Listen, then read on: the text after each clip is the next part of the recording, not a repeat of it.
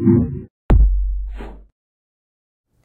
right, so we're going to talk about empirical and molecular formulas. Empirical formulas are the smallest whole number ratio of a compound. Ionic compounds are already in its empirical formula because it's already in its lowest ratio. When you bring two ions together, it's actually in its lowest ratio already. So ionic compounds don't have an empirical and molecular formula. However, covalent compounds or molecules do have empirical and molecular formulas, which we'll illustrate up here. So we have CH4, and CH4 actually is an empirical formula. It's already in its lowest ratio. It has basically the subscripts of 1 and 4, and we can't reduce those anymore. So this actually is an empirical formula. However, it also is a molecular formula. There is a compound out there that has the formula CH4, methane, a very common compound. So this is an empirical formula and a molecular formula. Let's go to this guy. We have C6H24. These numbers can actually be reduced to a lower ratio. 6 can go into 6, and 6 can also go into 24, making it CH4. Notice they have the same empirical formulas. However, their molecular formulas are very different.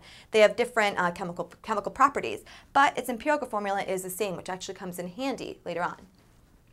Let's look at this guy, C18H72. When you, this guy is also its molecular formula, but it can be reduced too. 18 can go into itself and 72, making its empirical formula also CH4.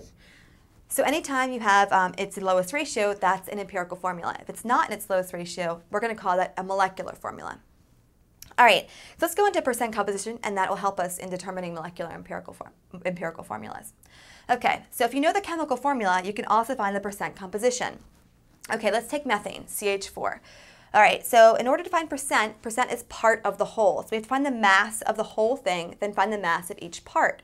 So the mass of the whole thing for CH4 is, looking at our periodic table, the mass of carbon is 12 grams.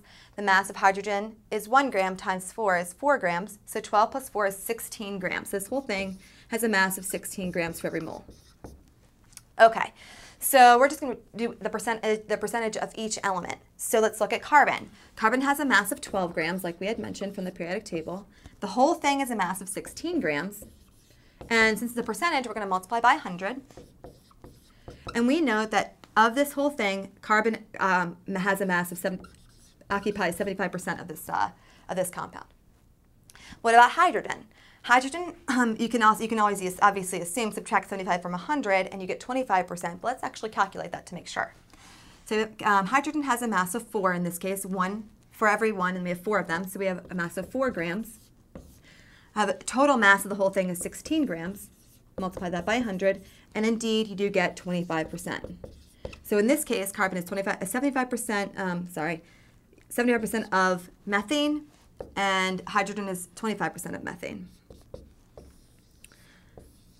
Let's look at C6H24.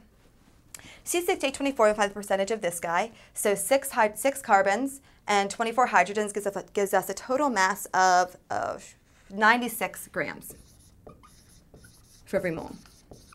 Okay, so let's do the part again. So 6 carbons gives us a mass of 72 grams over a total of 96 grams for the whole thing.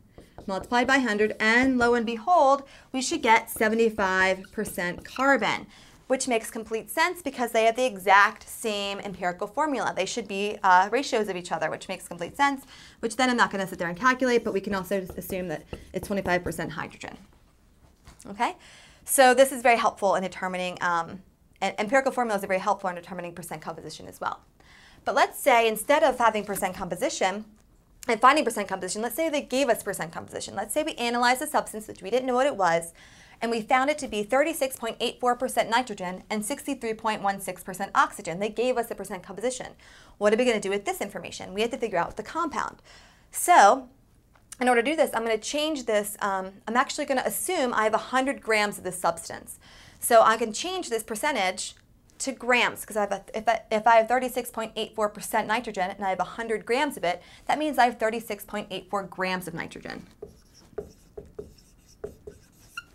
And I want to figure out how many moles that is. So then I'm going to divide it by its molar mass. And the molar mass of nitrogen is 14, approximately 14 grams. And I get, what do I get? 2.63. That's how many moles of nitrogen I have in this substance. I'm going to again do the same thing with oxygen. I get 63.16 grams divided by its molar mass. In this case, it's 16 grams. And I get 3.95 moles. So this is in moles. Okay, so essentially if I just stopped, I can say I have N 2.63, O 3.95. But this is one ugly looking empirical formula. This is one ugly looking compound. We don't like having decimals in the compound. So what are we going to do? We're going to divide it, try and make it into whole numbers. So we're going to divide it by its smallest. The smallest one is 2.63, so I'm going to divide everything by 2.63 because that is the smallest one. And then I get N1, I don't have to indicate the 1, O 1.5. Uh-oh, it's still in a decimal point.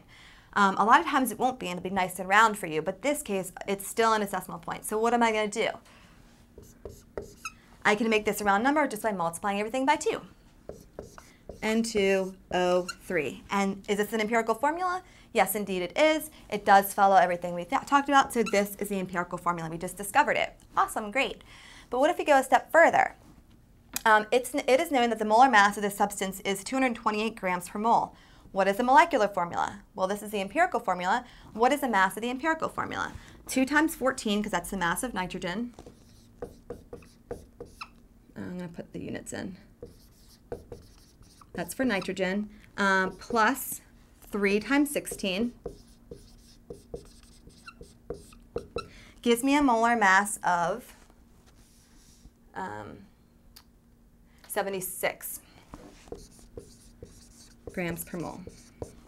Okay, so then we want to say how many times is this to get to, what do I have to multiply 76 by to get 228? So I can just say 76 grams per mole times X equals 228 grams per mole. And I solve this problem and I get X to be 3. So basically I'm going to have to multiply N2O3, these subscripts, by 3 to get the molecular formula. So I'm going to say 2N6O9. That is my molecular formula. And if I were to check it and figure out the molar mass of this, which I'm not going to do right now, but if I were to check the molar mass of this and multiply everything 6 times 14 plus 9 times 16, which is the molar mass, I will get 228 grams, which will make sure I check it and this is correct. So that is basically the massive difference between empirical and molecular formulas and being able to calculate them from their percent composition.